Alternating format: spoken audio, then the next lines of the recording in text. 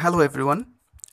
Today I'm going to discuss about more or less a common confusion regarding taxonomy.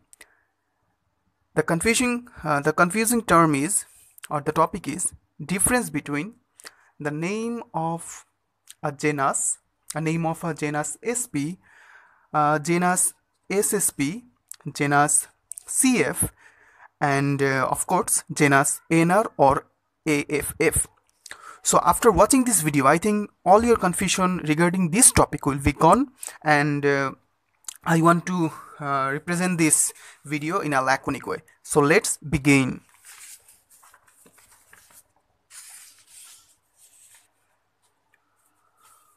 So if we want to write, or any author wanted to write any kind of scientific name,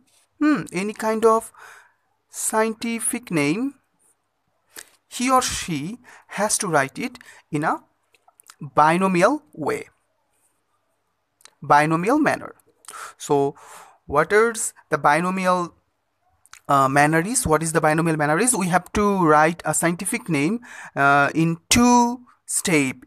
That is, first step will be genus and the second step will be the species. Okay, the first word would be genus and the second word would be species.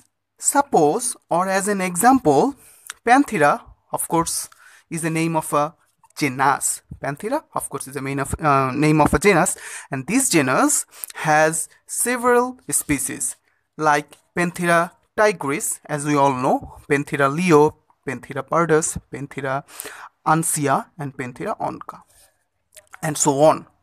So, first of all, we have to understand, or we have understood, that any binomial name has two parts. First thing is genus and second thing is species. Okay, let's move on to the difference.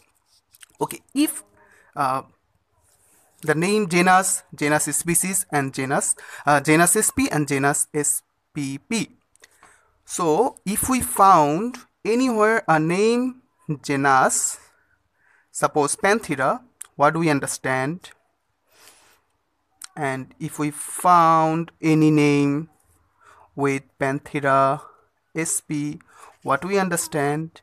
And if we find any name with spp, what we understand? Now let's talk about it.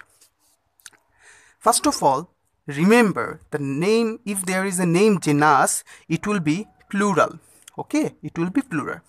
If we found anywhere name Panthera, then we have to understand this referring every species that this genus has. So if we find Panthera in our book or in our paper, we have to understand this referring every species that Panthera has. Okay, that means Panthera tigris, Panthera leo, Panthera pardus, and so on. Okay, so I hope this is clear. The next one, if we found Panthera sp, what we understand by it? Okay, remember this is singular, and if we found Panthera sp, we have to understand that this referring any one species of this genus. So Panthera sp refers either Panthera tigris or Panthera leo or Panthera pardus or Panthera ansea or onca, and so on. So Panthera sp is singular and it's referring any of the species that this genus Panthera has. Now move on, genus spp. Remember, this is plural, and this refers, Panthera ssp refers more than one species.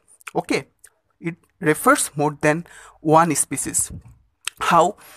Panthera ssp refers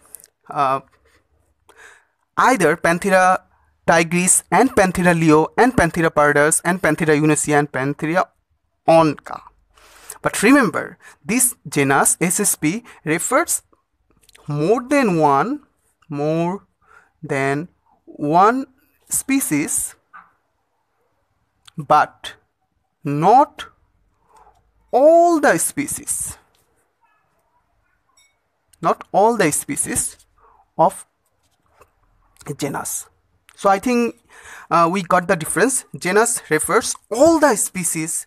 The name genus refers all the species it has, and genus ssp refers more than one species but not all the species. Okay, Panthera ssp, by Panthera ssp we suppose mean the 4 species of Panthera tigris but not all the species. I hope we get the difference between the name of a genus sp and genus